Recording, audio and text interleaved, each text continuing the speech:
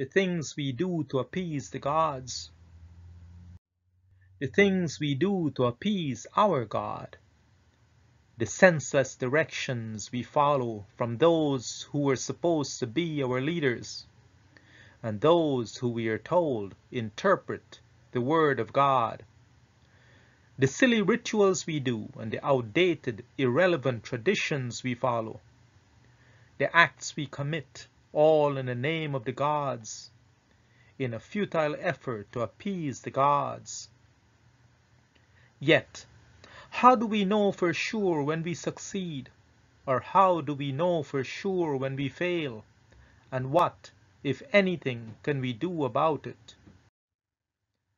These gods are God, which so many of us have not as yet identified for ourselves, or even tried to understand. The great monuments we build in God's name, then we go and worship those same monuments diligently for the rest of our lives. As if the creator of the universe is homeless and needs a house, and the only access to him is found in that house of worship and in none other.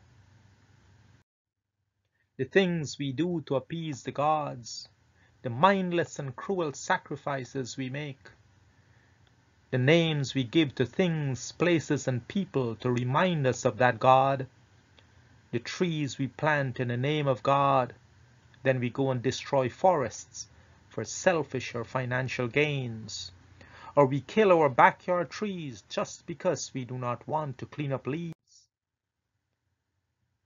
Who is it that we call God? Where is he? And what is our relationship with that God?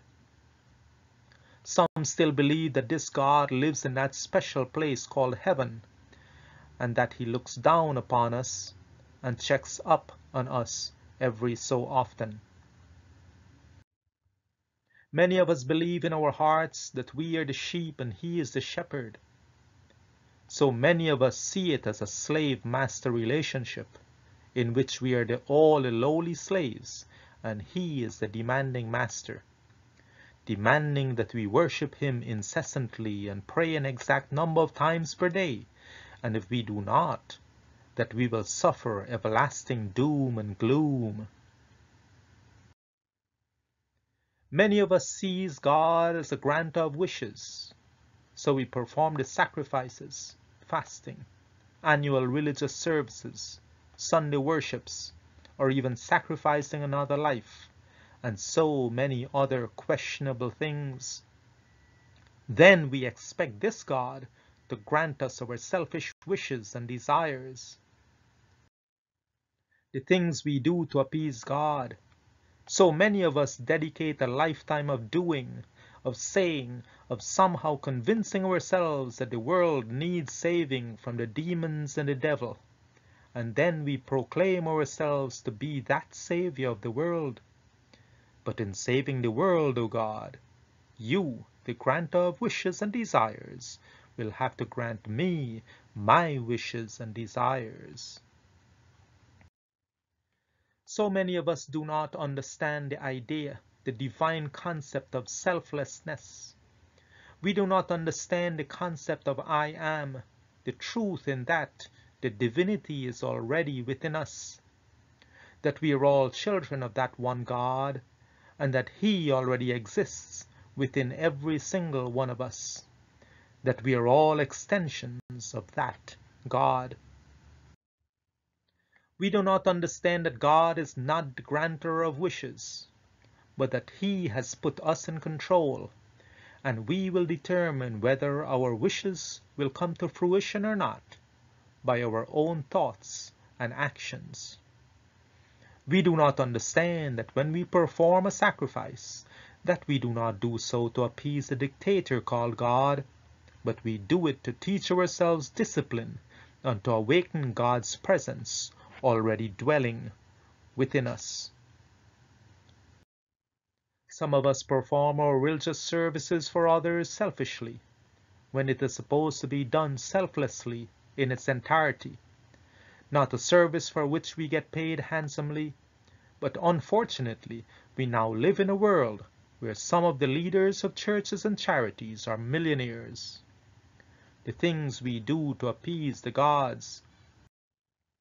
The things we do, the sufferings we inflict upon our own children, the brutal wars we fight, the millions of innocent children of God we kill and maim, because we refuse to acknowledge the fact that there is but one God.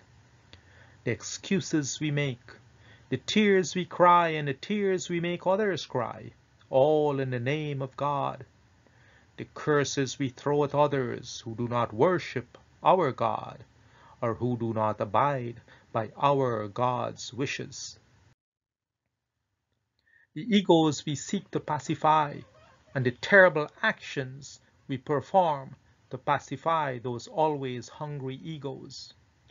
The time and energy we expend to prove that our God is greater than everyone else's God, all the while conveniently ignoring the obvious fact that there is but one God, known by many thousands of names by different people in different cultures, and that there is nothing that the all-powerful God needs us to do for him.